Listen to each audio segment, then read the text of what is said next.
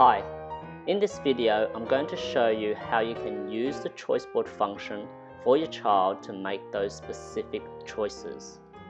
The user can simply make a choice by going to an album and selecting a desired item, and the image pops up. But what do you do if you only want your child to choose from specific things?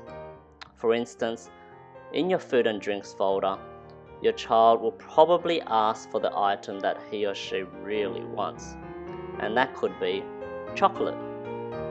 Chocolate. Who doesn't want chocolate? In fruit time, for instance, you only want your child to choose fruits. So what you do first is tap on the edit or the pencil icon, and then you select your desired cards.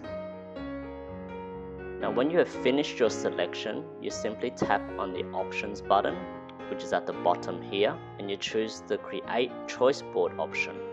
There is now only those 4 options for your child to choose from. Strawberries. Orange. Another great feature is that you can print off this choice board. All you got to do is tap on the print icon, and here you can put in a header. So I might call it fruit time. Once you are done, you tap on the print icon again, and I'm going to select the print via AirPrint option because I do have a wireless printer. Now if you don't have a wireless printer, you can still send the board to your email address, and then on a computer that is attached to a printer, you open the email from there and print it off. Now if you're using the Wi-Fi option, just make sure that the Wi-Fi on your iPad is connected to the same network as the Wi-Fi on your printer. What you do next is simply click on the printer and you locate your printer, and then you tap on print.